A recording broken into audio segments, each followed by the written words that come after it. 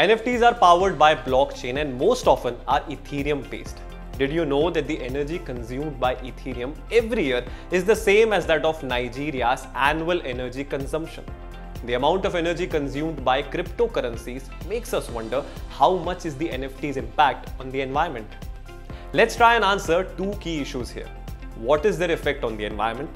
How can we reduce the impact?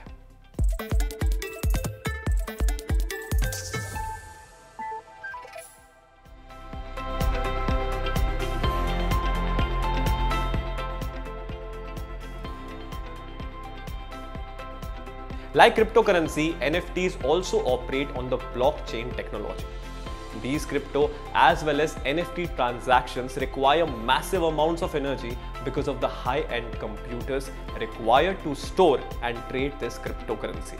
To put things into perspective, Ethereum's annual energy consumption of 112 terawatt hours is roughly equal to Nigeria's annual energy consumption.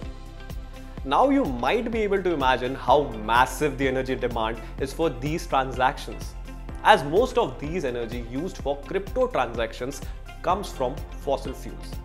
One can also translate this power consumption into carbon emissions. NFT mining is a process of creating a new non-fungible token on the blockchain. Here, only one miner will be the one who solves the group of blocks in the blockchain, and that person will be the owner of the digital item.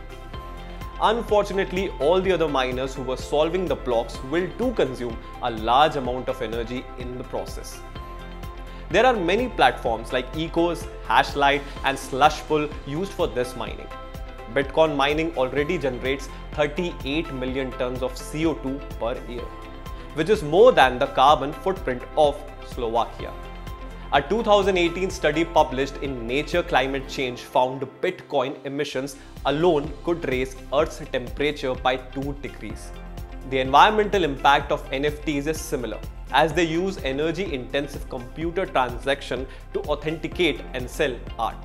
Realizing this, many artists have stopped selling their NFTs, like a French digital artist, Giovanni, who realized that the sale of 6 of his pieces would consume enough electricity to power his entire studio for 2 years in just 10 seconds.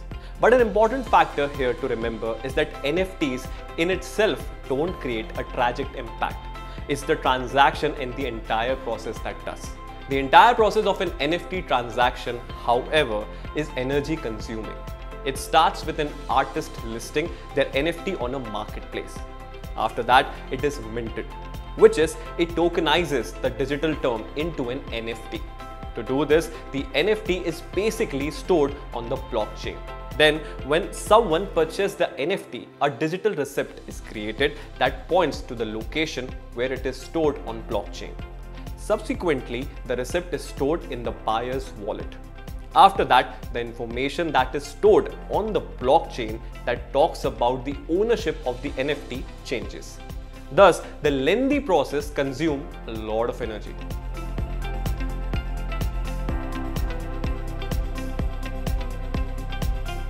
Instead of Ethereum, one can also use other blockchains. This can be up to 100 times better for this environment in terms of carbon footprint. Some of these chains include Algorand, Tezos, Polkadot, and other proof-of-stake networks.